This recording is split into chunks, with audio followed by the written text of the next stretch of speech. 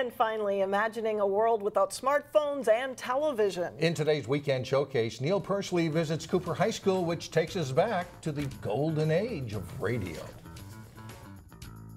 At magazines, we go on the air in less than 30 minutes, and everyone is fooling around. WCHS Radio is the setting for Cooper High School's latest original play, On the Air in 1940. It's really just a throwback to the 1940s when radio was the #1 medium of entertainment, and we're just doing a bunch of different skits and commercials and jingles that kind of take you back to that time period. It was an interesting assignment for kids who can't imagine their world without television, let alone cell phones. Most of us, we were brought up with technology like this, so speaking like back then we had to call an operator and they would connect us to someone else, and it was a long process, and I don't know how it would be back then.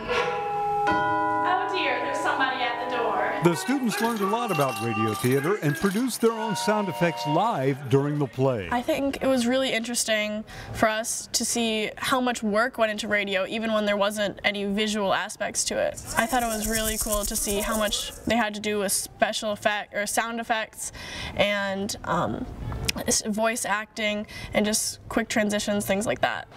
You fumble clumsily with the toast. You spill the jelly and put too much on.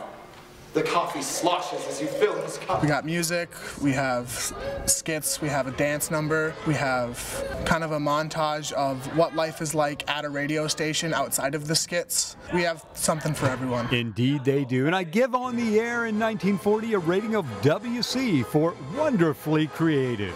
For a Weekend Showcase from Cooper High School, Neil Persley, CCX News. The shows are this weekend, Friday and Saturday night at the Cooper High School Theater.